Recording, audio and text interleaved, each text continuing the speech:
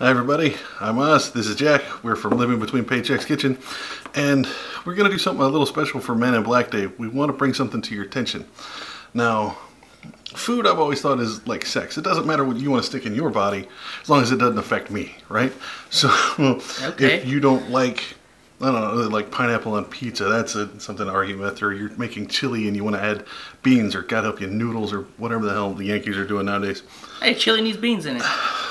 Chili if you want, needs beans. That's something you can argue about, people that eat whatever, but we need to talk about something. We need to talk about this.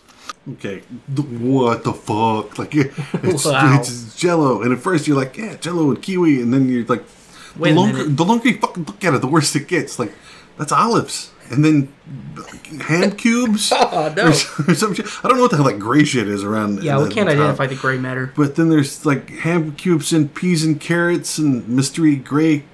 Look, a horse had to die and give you bones and hooves to make this shit. And it is burning in hell knowing that you did this with his body. Now that's like deviled egg. Look, okay. That's deviled egg cream. Look, okay, I get it. Just because you can doesn't mean you should. This is horrible. This is a crime against humanity. Like, you can't serve this people. And these are like nerds. I can't protect these people. They're playing D&D. That's like a map thing and miniatures and dice in the background. This has to be a DM's punishment. For yeah, you fucked up. Like, eat this thing. Like, we wouldn't be friends no more. Like, if I show up and somebody's like, here, eat this. Like, no, that wouldn't fly. You're starving. Like, I might pull a kiwi out and kind of wipe that goop off and hope for the best. But the rest of it, like, that's...